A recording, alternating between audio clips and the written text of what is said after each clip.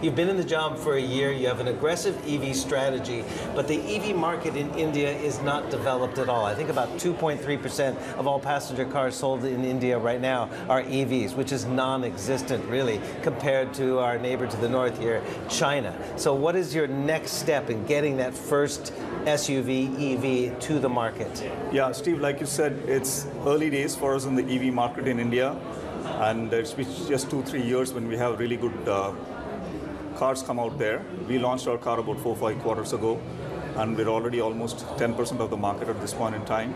But really, these are mainstream EVs that we have, and our view is that we need to take our traditional DNA of making strong, authentic SUVs to the EV space, and that's why we announced 5 new EVs. 3 of them would be coming out in about a year or so, and these are what I would call unapologetic SUVs, which happen to be EVs, lifestyle vehicles full of technology and full of features which customers want without the range anxiety with the batteries that we're putting in there as well. You've built a plant in Western India. They're already starting to crank them out? That's right. About 220 days in record time, we put out a factory. It can churn out 200,000 vehicles in a year. And we rolled out our first set of vehicles about 3 months ago. How are you going to get to what I've heard the target is by 2027? You want about 20 to 30% of your output to be EVs. Is that attainable? Yeah, no, absolutely. We are quite optimistic about that goal. And what gives us confidence is, if you see our portfolio even today, we make cars in the mid to upper end of the price segment in the market. And even with that, we are the number 1 SUV player from a revenue perspective in the past 3 quarters, if you look at it. And from a volume as well, we are number 2. So we are quite optimistic that we can take the same excitement we see in our ICE SUV products into the EV range. Yeah.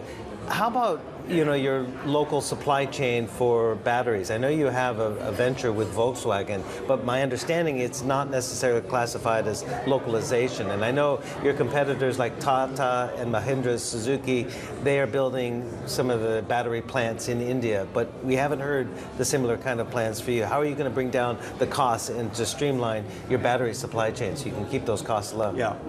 Most of the localization which have happened so far is largely around battery assemblies, not necessarily at a fundamental level making the battery units themselves. And we have our own assembly plant came up along with the factory as well. So I think the next level of localization has to happen on a more fundamental level. And our partnership with Volkswagen and other players is much more of a holistic partnership over a longer period of time. And we are hoping that over a period of time we can bring true localization into the market on sales as well. How do you see that partnership growing? I know Volkswagen is also trying to sell its own cars, EVs, into India. Can there be the joint car from Volkswagen and Mahindra? Yeah, so very early days to talk about anything beyond the components that we have agreement with Volkswagen at this point in time. But we are definitely looking at them as a very strategic partner for us in the long term to come. You're also getting other strategic investment from the likes of Temasek and the like. What are their expectations for the Indian market since you're in such early days right now? Yeah, so the investors that we're getting in like Temasek, BII, these are all recognition of the excitement in the market at this point in time and the credibility that Mahindra has with their SUV portfolio out there. And they were all convinced with the EV strategy that we've put out, and they've seen the development we've had with the early products that we are driving right now, the test runs which are running. And so it's a reflection of the strategy we have. What's your biggest challenge though? At this point in time, the category itself is in early days, and so forming the momentum for the category is where we're all working on, the whole industry at this point in time, and the government is stepping in as well. So that's really where it is. It's in early stages in the category, and the strength of the portfolio will show up in a year.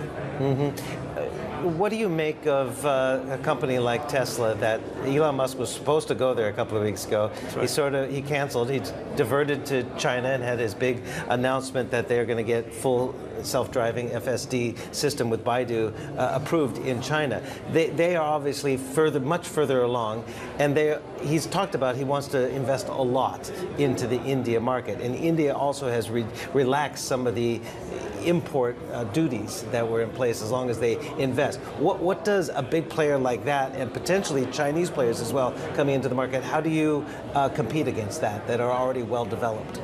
Yeah, so firstly, It's the third largest market in the world. And it's Automobile, passenger auto market. That's right. And the market's growing quite fast. The UV segment grew 27% last year. So it's natural that people want to come in. And for us, competition is welcome. We have confidence in the portfolio that we have at this point in time. We actually think global competitors coming in should bring in a lot of credibility for the segment. Like I said, it's early days in the EV segment, so it should get excitement and credibility to the segment, and that I'm hoping will help us grow the category. So welcome to have some competition coming in. Now, the 5 EVs that you're planning are all SUVs, as you've said. That's right. Can you electrify? What are your plans to electrify more of your fleet?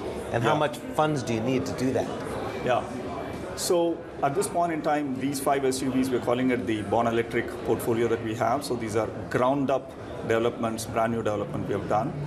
But over a period of time, we plan to take the rest of the portfolio, which is our ICE portfolio at this point in time, also and electrify them as well. But that will happen after these 5 SUVs come out in the next 3 years.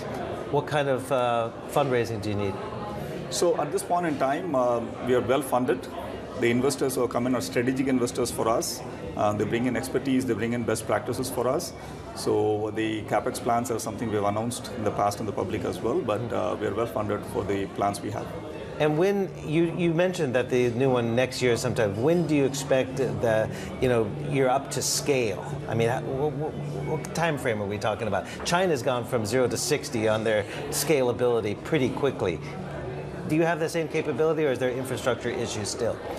No, I don't see there's infrastructure issues at this point in time. The capacity that we've built up has some fungibility if the volume scales up as well at this point in time. So we're not concerned about any infrastructure challenges.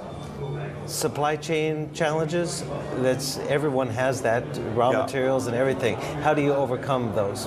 Yeah, so I think if there's anything we have learned from COVID is to be very strategic about our supply chain in general, and specifically about certain components like semiconductors and batteries.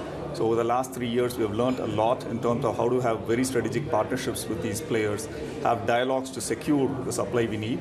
So based on those learnings, I think we're quite confident that we'll be able to weather through any supply chain disruptions which might come up. Now, you haven't opened up the order book yet for your SUVs. That's right. But can you give me an indication of what is a realistic total sale by the first year, say? Again, very hard to say when the hockey stick will start to play out at this point in time.